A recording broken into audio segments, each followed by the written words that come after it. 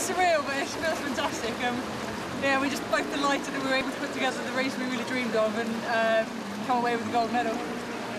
Back when I started in the beginning of 2008, I wanted to be here. I wanted to have this around my neck, but now I've done it. It's just, I'm in a bit of a daze. We wanted to have the race of our season, and we wanted to put together everything that Robin, our coach, had taught us, and yeah, I think we did that.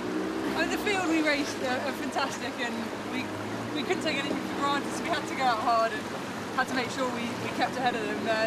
And yeah, all the crews in that final were just really good, and they're all such a high calibre, so it was just really great to race them. We had to take it from the beginning, otherwise they would have taken it from us, so that's why we had to go out hard.